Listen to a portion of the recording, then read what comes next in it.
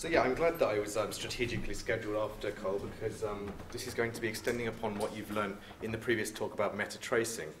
So I'm going to try and speak for about an hour. We can do what we did with the other talks. You can butt in at any point and ask a question, and I'll try my best to answer. And this is collaborative work with all of the people you see on the slide here.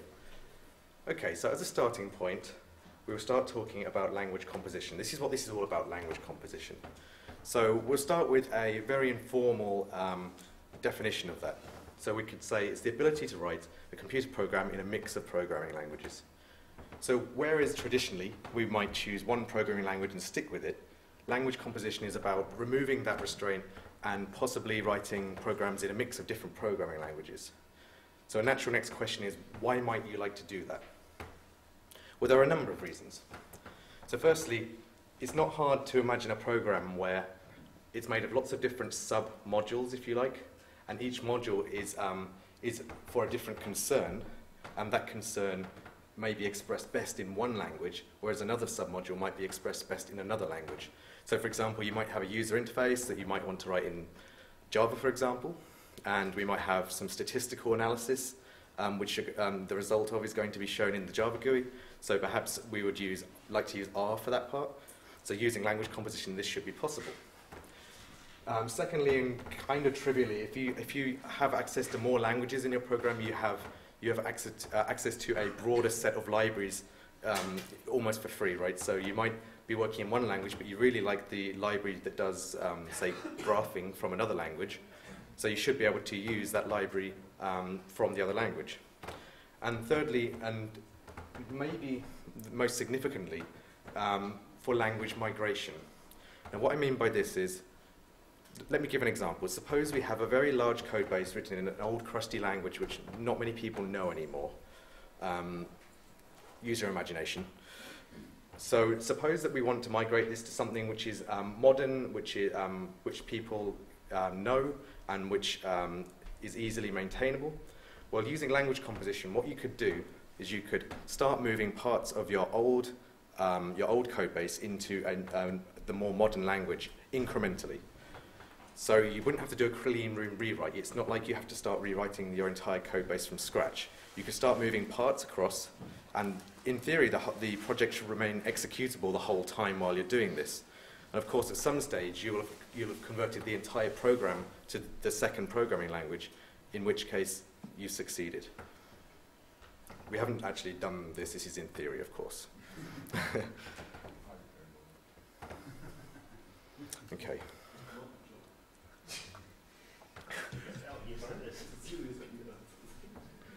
Okay, so people in the audience are probably thinking, yeah, well, we already have language composition in the form of the foreign function interface. That's true. Now, this is a form of language composition for sure, because we have one language calling another.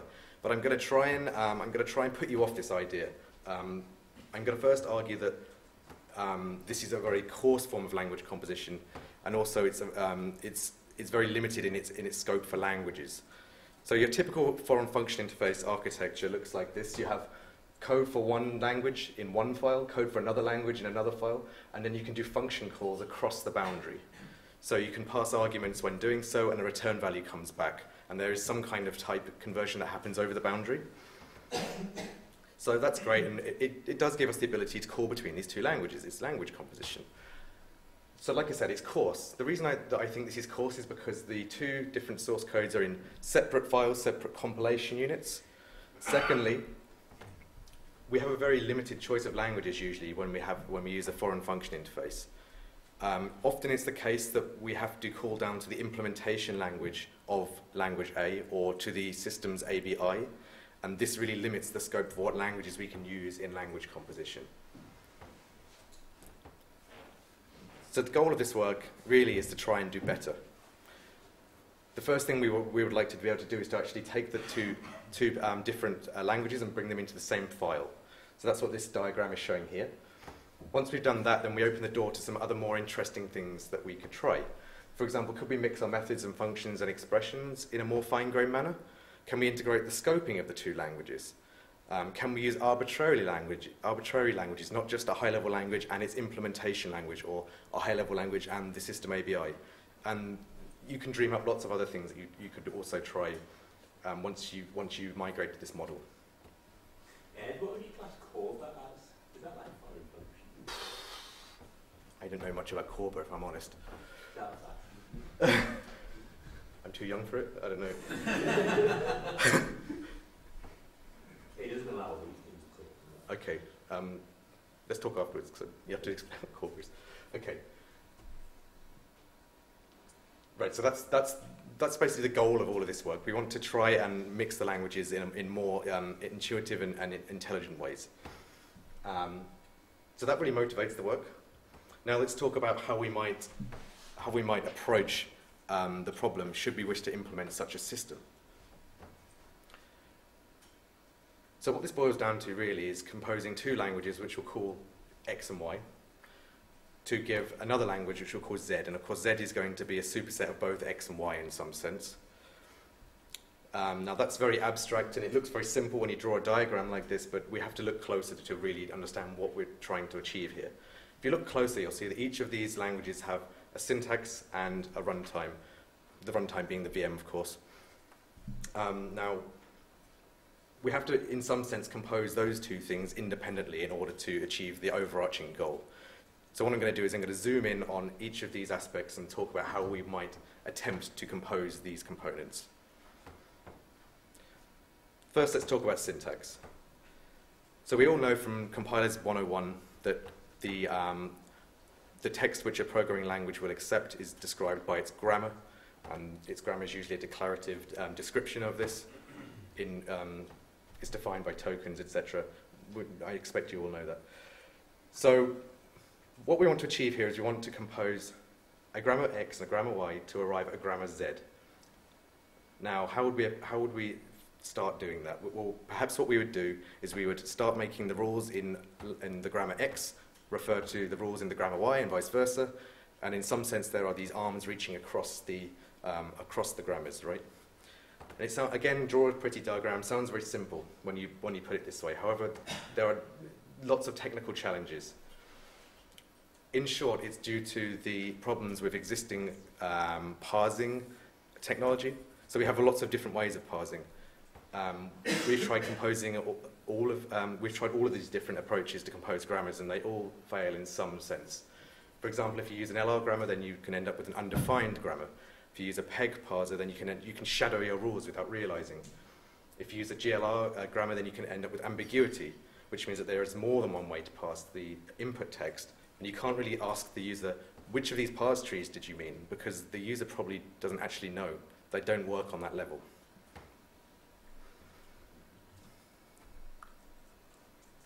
All right, so let's think out the box before. Let's have a look at syntax-directed editing. Anyone familiar with this, by the way? Okay, a few hands. Good, good, good. So the idea behind syntax-directed editing is that you are no longer editing a text file. You are editing the AST of the program directly. So by doing this, you sidestep the parsing step, in a sense. This is a screenshot from a syntax-directed editor. And you see that there are placeholder boxes where the user is able to click and they're able to then type in some part of their program. And by typing parts of their program, they might trigger new boxes to appear, and they can click in those and they can start building a program in this way.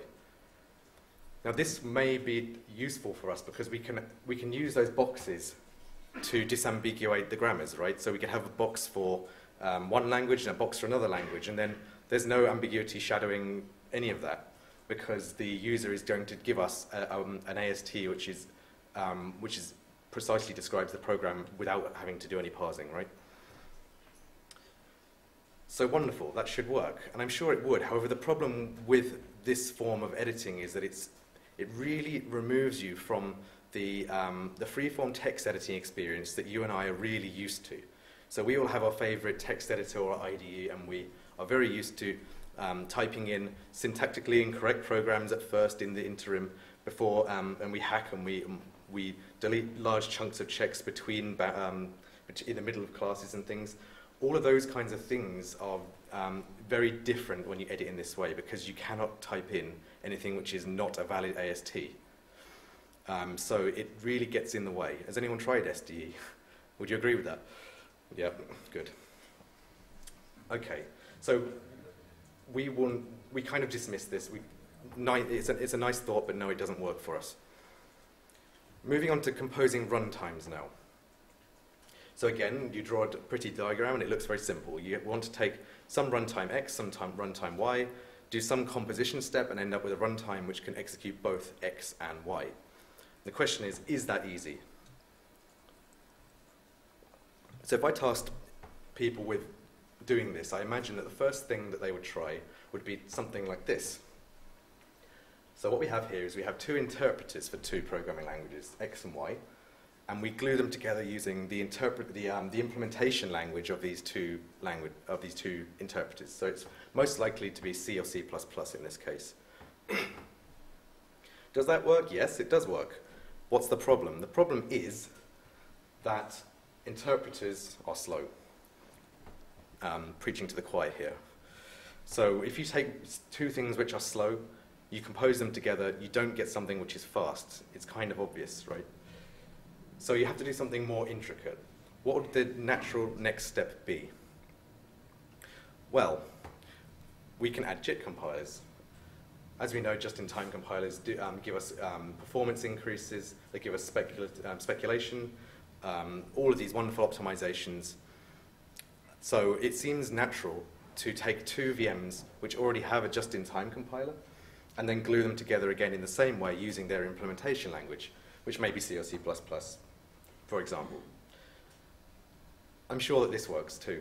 However, this is a ton of engineering. So you remember from Mario's talk, he had a graph where it was speed versus effort. And all of the fast VMs are right over the right-hand side of the effort scale. And that's because writing these just-in-time compiler components is a no small undertaking. You can pump years and years into making these things work well. So supposing that you want to glue together two languages, if you're lucky, you'll find two languages which both have a just-in-time compiler and which are written in the same language, so you can glue them together. If you're unlucky, then the language is immature and it doesn't already have a just-in-time compiler, and you may have to write one or, if you're really unlucky, two of these just-in-time compilers. So that's not a great approach either. All right, so let's try and be a bit sneaky.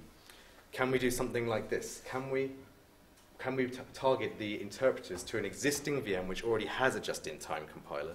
And the idea being that we don't have to write a just-in-time compiler and we should get good performance and everyone is happy. Nice idea, doesn't always work. So we coin this informally the semantic mismatch. Don't read into the wording too much. What this refers to is the fact that most of these VMs are built with a set of programming languages in mind, which they are going to be very good at optimizing. If you put languages which fall outside of that class, then the performance, you don't really get the performance increase that you would hope for. They can be quite underwhelming. So things like Jython don't really exceed the performance of CPython a great deal, for example. So we have to think outside the box again. So to summarize, we still need a way of composing our grammars, and we still need a way of composing our runtimes. And our approach is to use two new methods, one called language boxes, one called meta tracing. I know that we've just seen a talk about meta tracing, so you're all experts at this. I'm going to, for the purpose of the video, I will go over the meta tracing background, but I'm going to gloss over it very quickly. I won't go into as much detail as Carl Friedrich did. So starting with language boxes. The idea behind language boxes is that we borrow the best ideas from syntax-structured editing, but we try and claw back the editing experience that you and I are all very used to. And the outcome should be that we have a very simple and practical way to compose our grammars. How does this work? So I'm going to do this on slides. Later on, you'll see me using an editor which is aware of language boxes, and you'll see me actually editing code live. Suppose that we are going to use a combination of Java and SQL, and we want to iterate over a result set from a database. So we're going to be mixing Java and SQL code to do this. So in my special editor, I would start typing in freeform text, 4-string, colon, and there's nothing special about that. At this point, I'm going to be saying what I want to iterate over. And I perhaps this one needs to be the result of an SQL query. So what I would do is I'd use a special key combination to open this SQL language box. Once the language box is open, I'm then free to type my SQL code into the language box, again in free form. So there's no clicking in boxes and things. I mean, this is very, very easy to switch between the boxes. And if I like, I can even nest these language boxes. So here we see that the right-hand side of the where statement there has been populated by Java code. And we can nest these things arbitrarily deeply, should we wish. The takeaway from this slide is, firstly, this isn't a great deal of effort for the user. All they have to do is remember key combinations to come in, open new language boxes, come out of language boxes. Secondly, all of these boxes can be parsed independently, which means that you sidestep all of the problems that I described earlier with the parsing technology. So all we have to do is say where a box is valid. So, for example, the Java grammar knows that an SQL language box is valid here, but it doesn't look inside it. It doesn't care. It just wants to know that there is a box there. Moving now to composing the runtimes. So I mentioned that we use meta tracing. You've seen meta tracing from the last talk, yes. So it's a way of building high-performance VMs with little effort, effectively. So you write an interpreter, you pass it through a meta tracing translator. What comes out the other side is a VM containing not only your interpreter, but a tracing JIT. And this is highly practical because you don't have to write the tracing just-in-time compiler. As you saw in Carl's talk, you may have to add a couple of annotations and give some hints, but you certainly don't have to write all of the boilerplate and the tricky stuff which takes years. So digging a little deeper. Again, I'm mostly duplicating what Carl says, but I'll go over it quickly. So what you have to do is you basically tell the metatracer where your loops are. So if you're an AST interpreter, then your nodes themselves will be loops, and you'll have to tell the metatracer about those. If you're a bytecode interpreter, then you'll mark the main dispatch loop. That's enough information for the metatracing toolchain to build the tracing just-in-time compiler for you. And the main thing to know about metatracing is that you're tracing the interpreter implementation itself, not the user's program. So you're not tracing bytecodes, for example. You are tracing implementations of bytecodes.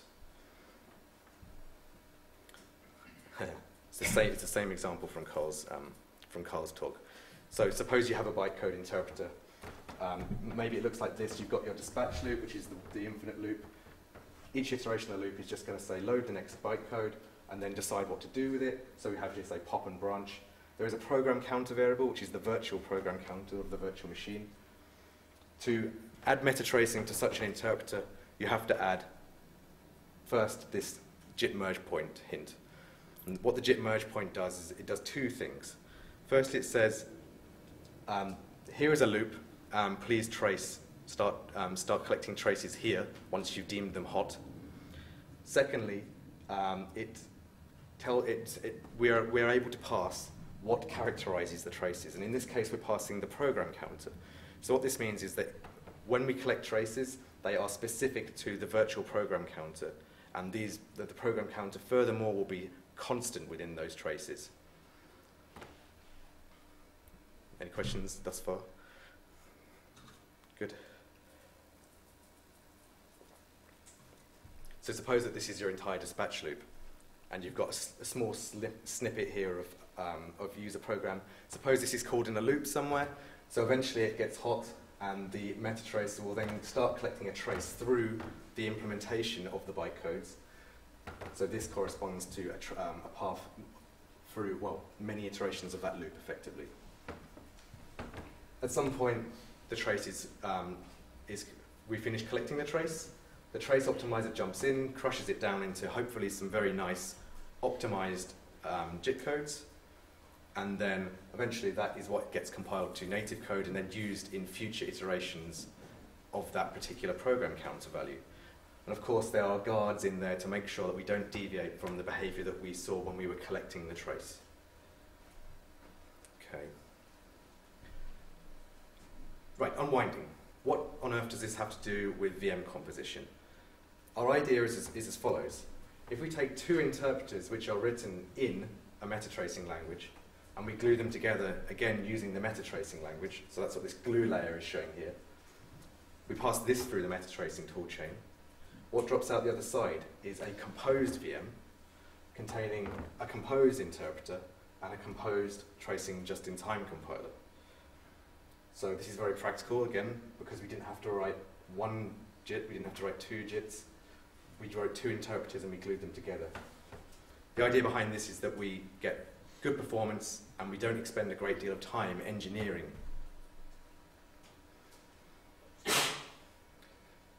In our approaches, we're using RPython. So everything that you see in the red circle there is written in RPython. So the interpreters are written in statically typed subset of Python with hints, and the same for our glue. Our glue is just method calls between those two source bases. And the missing piece is how we glue those two things together. So the user edits their program in a special editor. We have one called eco, which I'll show you shortly. Then when the user clicks the run button in the editor, this is flattened out into an intermediate representation. The intermediate representation in our VMs is always the outermost language. So in this case, suppose this is the PHP and Python, then this is a PHP program with all the inner boxes encoded into strings. The strings have all been syntax checked by the editor, of course, so there's no scope for syntax errors at that point. And then that intermediate representation is passed on to the composed VM where it's executed. So to summarize our approach, we edit our programs using language boxes. This means we don't have any problems with composing grammars, and we retain the nice text editing feel that you and I are all very used to. We use meta-tracing to compose the VMs. This is little engineering effort and gives us some good performance. And we glue this all together using an intermediate representation. Right. Pause for questions. Yeah. So when you pass from one function in a language to a function in another, then you essentially call the bytecode interpreter of that other language, of that other interpreter. Yes, on the first call. And So then you know in that case it will exit, or very likely it is. you know that it will exit all. It will exit that bytecode interpreter pretty quickly, and Yeah. then go back to the other. Well, you don't know that it will exit fairly quickly. I mean, it could never return, but it doesn't matter, right? Yeah.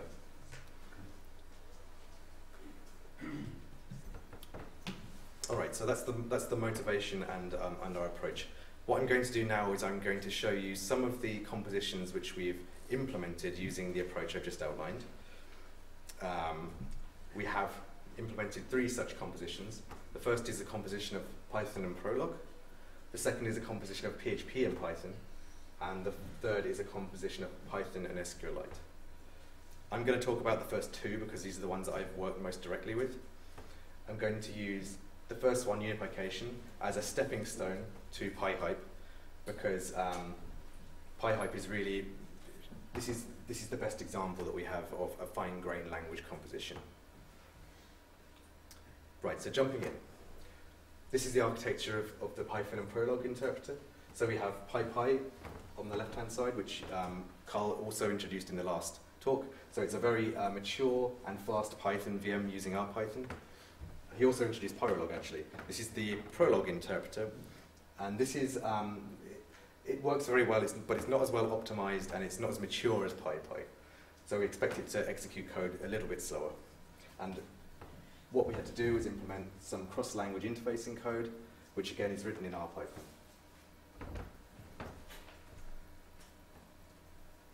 So the idea behind this first VM was to prove that this concept could work. Can we take 2 VMs, put them in the same address space, have them execute different languages? And it got us thinking about how we need to expose this functionality to the user, because you of course need some kind of interface that allows the user to invoke the other language. And this needs to be intuitive. So if it's not intuitive, the users aren't going to be able to use it. So to give you an idea of what such an interface looks like, here is a composed program of Python and Prolog. So we had a Prolog talk as well, so we are all experts in Prolog as well. So the first thing to know is that we always start in Python world in this particular type of composed program. The first line is showing an import. We import the functionality to access the Prolog interpreter. Then these lines here are showing, we instantiate a Prolog engine and we pass to its constructor what's called a Prolog database. So this is the list of facts and predicates which constitute the rules of the Prolog program. What we're doing here is actually building a graph using trivial facts. So this edge predicate is saying there is an edge from node A to C, there's an edge from node C to B, etc. And so it's building a graph. What this path predicate is doing is it's allowing us to say, how can I get from this node to this node in at most 10 jumps, for example? And this variable here will be unified with possible solutions. And of course, there may be many. Prolog has this backtracking feature, which means that there are more than one way to achieve a solution. So after we've instantiated the Prolog engine, we then have this line here, which is basically saying, I'm interested in calling the path predicate, so this predicate here, and I'm expecting to see multiple solutions, so please give me an iterator. And we assign this to this paths variable.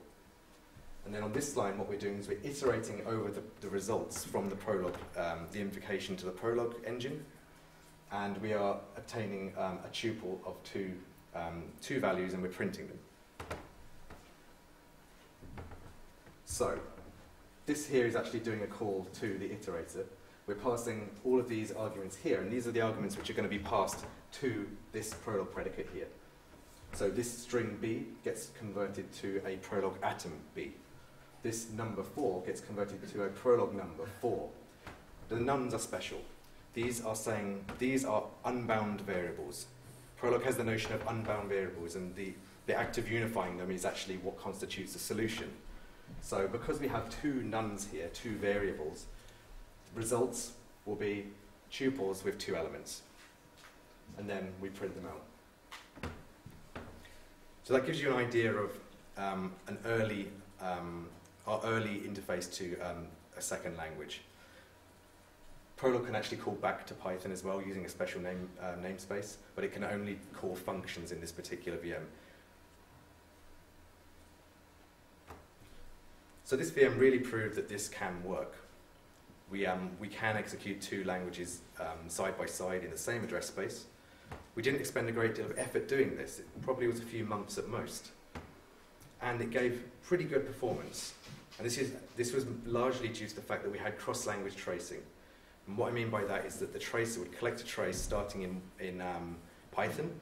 It would cross over the language boundary, the trace, into Prolog, where it would then perhaps return again back to Python. And this would all be a straight line trace between the two languages. Talking of performance, we need to go on a slight detour and talk about how we benchmark to these things.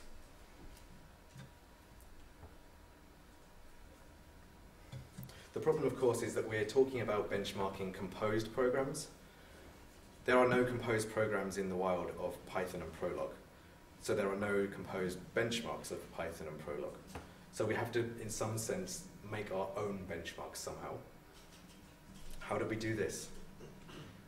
What we did was we started with two, what we call mono-language benchmarks, which are benchmarks written in one language. So for our PyHype interpreter, this would be a Python implementation of a benchmark, and this would be a Prolog implementation of a benchmark. Then what you can do is you can derive two further variants by swapping functions for the other language. So in the case of variant 3, we started with a Python program, and then we swapped some of the methods for Prolog predicates. And we can do the same again. You can make another variant, of course, by swapping them in the opposite order. Then what we do is we do a performance comparison between these two and these two. They should be somewhere close. Of course, we expect perhaps some slowdown because of type conversion between the boundaries, but in general, the JIT is very good at removing the type conversion even. So there are some numbers for that first composition of Python and Prolog. The way to read this is the ratio of a Python to Prolog benchmark relative to just a pure Python benchmark. Similarly for this is a Python to Prolog benchmark relative to Prolog. Okay, and they're all normalized to this last column here, which is the composed VM relative to itself. We didn't use all of the variants that I showed in the last slide. We only used variant 3, I think. That's why there are not more columns in the table. But anyway, if you skim your eyes down the columns, you'll see that performance is, generally speaking, very encouraging. This is the slowest case, and it really is a bit of an outlier. In general, we're between, let's see, 0.2x and about 6x.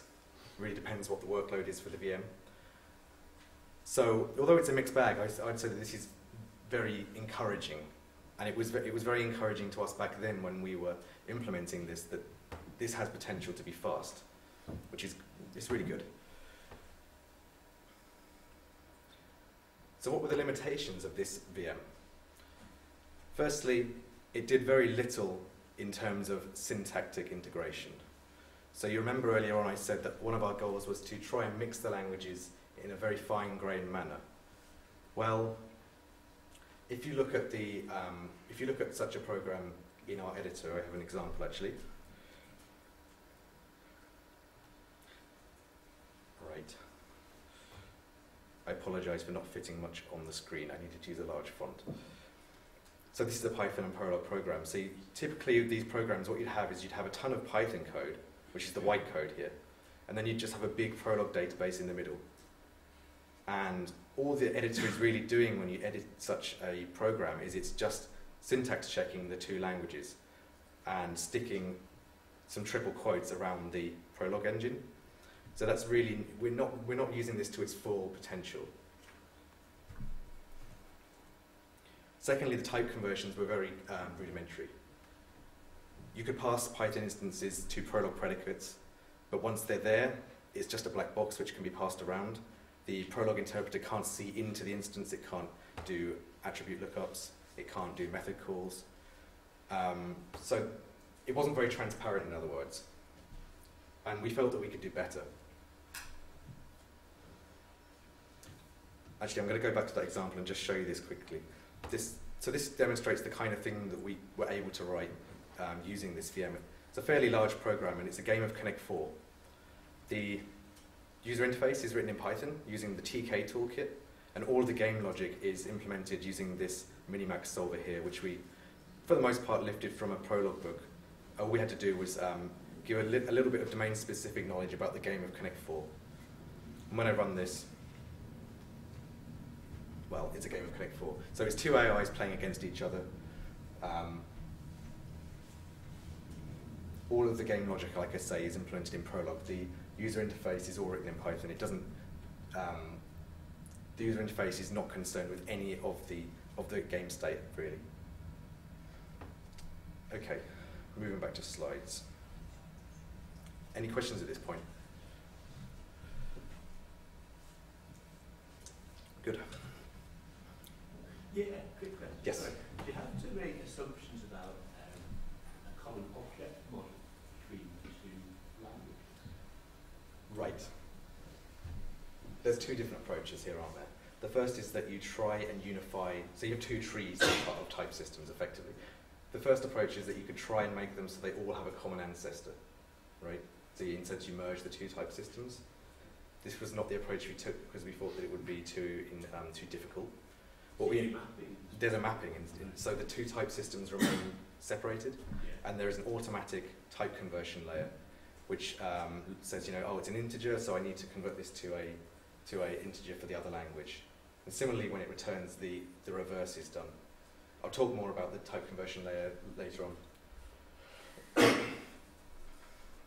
Okay, so that was our first composition, and it's very promising, but it has some limitations. This brings us to our second composition, which we call PyHype. It's a composition of PHP and Python. Now, again, we use PyPy, and we also use HippieVM, which is another fairly young interpreter for PHP, written in RPython. Then we glue it together using some cross-language interfacing code. And the goal of this this composition was to push this as far as we can. Can we do the syntactic interoperability stuff that we were talking about earlier? Can we do far less opaque type conversions? And probably most importantly, can we get this down to within 2x, ideally, of monolanguage programs? And the answer is yes. So these are all the things that the VM supports. You can call Python functions and methods from PHP and in the other direction, so that's not particularly groundbreaking. There are really transparent type conversions. So when I pass an instance from one language to the next, the receiving language can see inside the attributes, it can do method calls, etc. We can arbitrarily nest our foreign functions. This allows us to do things like closures between the two languages. We can have Python expressions in PHP. We can embed Python methods inside PHP classes. For reasons I'll show later, we had to add support for references to Python. We have cross-language scoping, and we have cross-language exceptions. So we really tried to go all out as far as we could with the tools that we had. Right, at this point I'm going to give a demo of some of those features. This is going to be a live coding demo, so disclaimer, these things usually go wrong. So this is our composed language editor. It's called Eco, it's a prototype written in Python. Let's pull that across there. So we have the editing pane, we have the console down here, which is going to show the output of the programs, and we have here the parsing status, and I'll show you why that's important later. So in PyHype, all programs begin as PHP programs. So any PHP program I can muster should be able to execute here, and it can. So we see the result here, hello. So that's not hugely interesting. Let's do some language composition. So what I'm going to do is I'm going to press Control L, and this drops down a list of all of the languages which the editor is aware of. So we have grammar definitions for all of these languages. The ones which are bold at the top are the ones which are syntactically valid at the current cursor position. So I could either insert a Python and PHP box or a Python expression at this point. What I'll do is insert a Python and PHP box and start typing some Python code. All right, so we'll have a function which accepts an x, and perhaps it returns x plus 1. Making this up as I go. I used another key combination there, Control-Shift-L, to drop back outside of the language box, and I go one step up to the parent box. And what I can do then is I can call this function with, say, the number of the beast, and execute it, and we see the correct result printed below. Now, this raises lots of questions already. How on earth does this work? So let's take this apart. First, when the VM executes this, it will see this language box, and it will invoke the Python bytecode interpreter to get some bytecode. The bytecode is then cached, so that if we encounter the box again, it's not compiled a second time.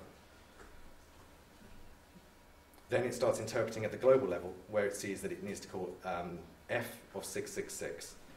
Now, when this was compiled, it was adapted in such a way that it appears to PHP as a native function. So PHP doesn't know any better about this. It thinks that this Python function is in fact a normal PHP function, and it doesn't care. So it invokes the function, and it passes the argument 666. This value is intercepted by the glue layer, which I was showing in the diagram. So what happens here is the PHP number 666 is converted to a Python integer 666, and it's bound to the local variable x. For the rest of the Python frame, Python just carries on doing its thing. It doesn't know that there's a language composition involved. When it comes to return the value, the result has to be converted back to something that PHP understands. So the value 667 in this case is converted from a Python integer back to a PHP integer, and then PHP simply echoes it. Let's do something more interesting. Let's put a variable here, value 2 for example, and instead of adding 1, I'll add y. So this shows the correct answer, 668. And the way that this works is that we have special scope lookups. So we change the way that the scope lookups work between the two languages. So when the Python interpreter sees that y is not in the current scope, instead of raising a name error, it first traverses it traverses up the call stack into the other language and sees, aha, well there's that y variable I was looking for. It converts it into something that Python understands, and then everything continues as normal.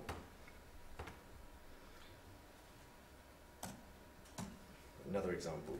Let's do something a little bit more intricate. Suppose I define a class in here, and we'll give it a constructor.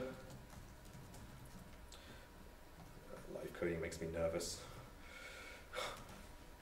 Give this the value 7, shall we?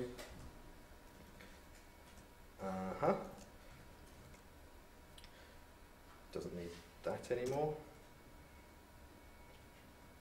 Right, let's assign this to. The PHP grammar is actually very finicky about what you can and can't do, so I have to assign this first to something.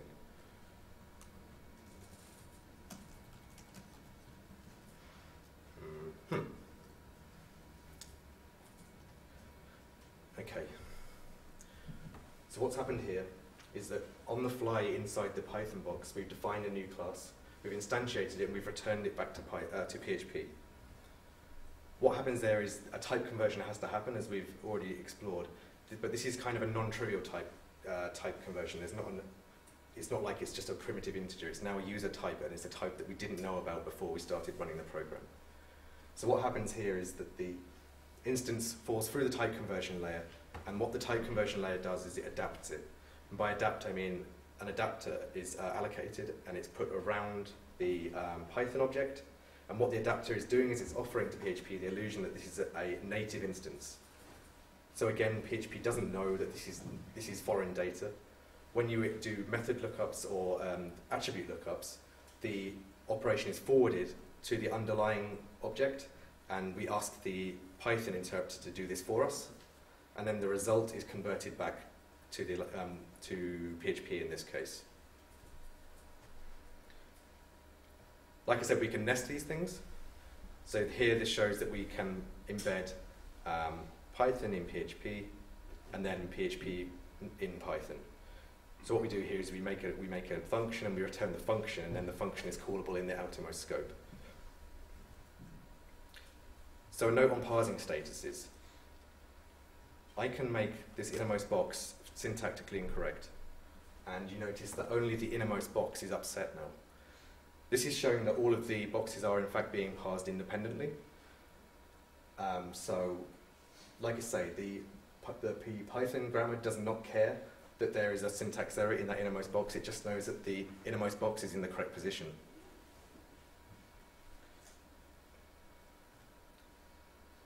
This example shows that we can do cross-language exceptions. So what I do is I call between Python and PHP a few times, and then in the innermost stack frame, I divide by 0, and the exception ripples up the call stack between the two languages, and we can then catch the foreign exception at the global level, and we can print the backtrace and the message. Oh, I'm going to make this bigger.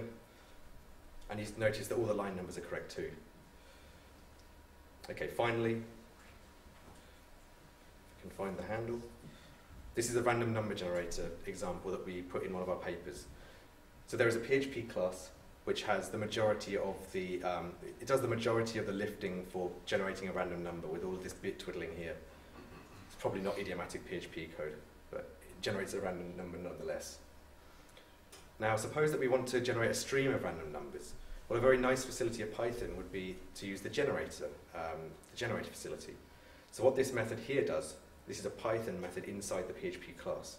What this does is it deals with making the generator and yielding values infinitely from the random number generator. And later on we use a Python expression to consume values from the generator. We actually use a list comprehension here to modulo them with 63. So we should get random numbers between 0 and 63. And if we execute that and look at the result, then we have our 25 random numbers. All right, so live coding worked. Back to slides. So a few words on performance. So we analyze the performance in the same kind of way. We compare those two, those 4 variants. So here you see this column here is pure PHP, This is pure Python, and these are the two interpreters from which these interpreters are built from. The reason there's two columns here is because one is with PHP on the outside, and the other is with Python on the outside. And they're all normalized to this middle column here. So, performance very good. Some surprising results in some cases. For example, here we are faster than the two interpreters from which we're built. That was a very surprising result. And the reason for this is because we think a bug in the code generation in our Python. The mono-language interpreters seem to tickle that bug. Our composed interpreter doesn't seem to tickle that bug. So that was an interesting outcome. And here's some more. So under this line here, these are larger benchmarks, where the other ones were micro benchmarks. The slowest case that we saw was this case here. Due to the normalization, it's actually quite hard to see how much slower, but if you look at the absolute numbers, it's about 2.6 times slower than the than PyPy, which is a pretty good worst case, I would say. So I'm really happy with the performance of this. Good. Okay, so that's examples out of the way. You've seen some quantitative outcomes. Now let's talk a bit about qualitative outcomes. So I'm going to talk about what we were calling semantic friction. What I mean by this is, so semantic friction is basically a point where the two interpreters map very poorly. And in these cases, there's not always an obvious mapping between the two interpreters, and we have to think hard about what we want to do. On the one hand, we want to do something which the user is going to find intuitive. We want to do something that they expect. On the other hand, we may not be able to do that due to the way the interpreters have been implemented. So we call this semantic friction. And often, the best you can do is make a compromise. And I'll show you some cases of this now.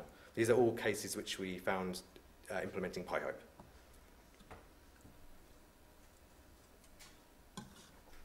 So the first thing, and I also mentioned this earlier, is that PHP has a reference system which is very similar, I'd say, to C++ for the most part. So you can put ampersands on the arguments on a function, and this tells the interpreter, at this call site, you need to pass this by reference. So what this swap function is able to do using that mechanism is to swap around the data in the two arguments, and the call site will observe the data switching around. Suppose that we want to replace that top function there with Python code.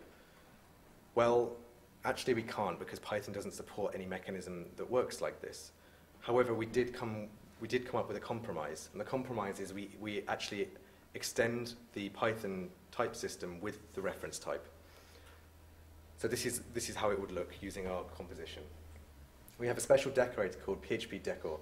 This accepts a ton of different keywords, which you can give various hints to the VM about how to interact with PHP.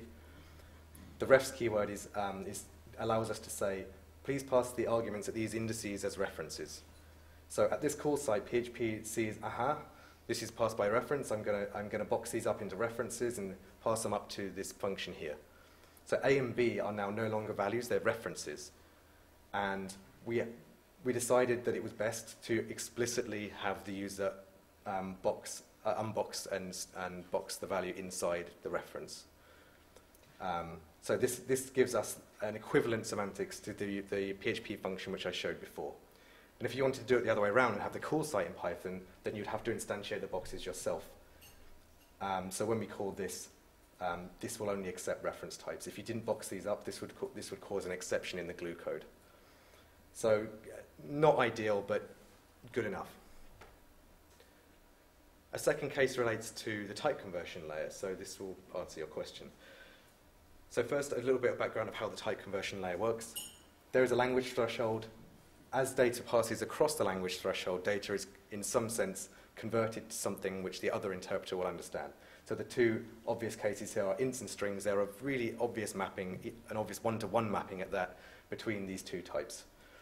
Objects I've already touched upon, they get adapted. So this PHP object, when passed to Python, gets a wrapper stuck around it, and disappears to Python as a native object. Now the problem starts to arise from the collection types in these two languages. PHP and Python have very different ideas about how they should do sequences and mappings. So whereas Python has a list and a dict, and these are two distinct concerns with different types, PHP has a confusingly named type called array. It's really not an array at all, it's actually a mapping type. So if you want a sequence in PHP, for example, you instantiate a sequence like this, it's actually a mapping, and it's a mapping from integer keys to values. So what this means is that if we have a Python list and we pass it to PHP, we can adapt it to PHP as something which appears as an array. If we have a Python dict and we pass it to PHP, we can adapt it as something which appears to PHP as an array. The only difference is that this would have integer keys and this would have mixed keys. The problem is what happens when we do it in the other direction. So we have a PHP array, we pass it to Python, what should this do? It's not obvious, but what's very tempting to try is something like this. You have a PHP array with only integer keys, you pass it to Python, and Python says, ah yes, wonderful, it's got integer keys, so we can abstract this nicely by exposing this as a list. And if, on the other hand, we have mixed keys in the array, then we can adapt it as a dict, fine. There is a problem with this approach. The problem is that you can instantiate an array which initially has integer keys. You can pass it to Python, Python will adapt it as a list, then it could stash it away in some object state, for example. Then later on, the PHP side could mutate the array such that this array now has a string key. So what we have in the Python interpreter now is a list with an array with string keys, and this is pretty inconsistent. It doesn't make a great deal of sense, and I certainly don't want to burden the user with thinking about that kind of thing. So we have to do something different. What we do is we say, when a PHP array passes to Python, we always adapt it as a dictionary in the first case. If the user really is adamant about having this as a list, then you have an as-list method on the wrapper, and this will do checks to make sure that this has only integer keys. And of course, if there are various checks to make sure that this thing here is always a list. Luckily, we don't kill our performance by doing this because it's a simple type check in the Python interpreter, and often the tracing JIT will be able to remove those type checks for us. So we were very lucky there, really. I think in the interest of time, I'm going to skip the last one there. Right. So let's move to conclusions. In conclusion, we can edit compose programs using language boxes, and we sidestep all of the problems that I described earlier to do with parsing algorithms, and we don't burden the user with an unfamiliar editing experience. Meta tracing allows us to compose our VMs with relatively little effort and gives us pretty good performance. Implementing cross-language behaviors is really easy once you know what you want to implement. Designing the cross-language behaviors is incredibly hard, and we really underestimated how hard that would be. In some sense, it forces us to be language designers, and I didn't sign up for that, really. I want to just compose two languages, so that's hard. Lots of items of future work, and there's just a few on this slide, in fact. We really need the ability to debug these programs. Although Python and PHP have debuggers in isolation, they can't debug compose programs. So you can use a PHP debugger on our VM, but as soon as you call Python, the debugger knows nothing. Similarly for profiling. And of course, because we're no longer editing plain text, it means all of our plain text tools no longer work. So we can't use grep patch, Git, etc. We currently have someone working on diffing our composed ASTs. So watch this space with that. It would be interesting to throw in some statically typed and functional languages and see if we observe anything different. And I'd also like to try composition with more than two languages. I imagine that there's lots of challenges in such a system. References, if this interests you, there's a few papers on all of this stuff. And I'm going to wrap up there, because I've been talking for almost an hour. That's good. Okay, thank you.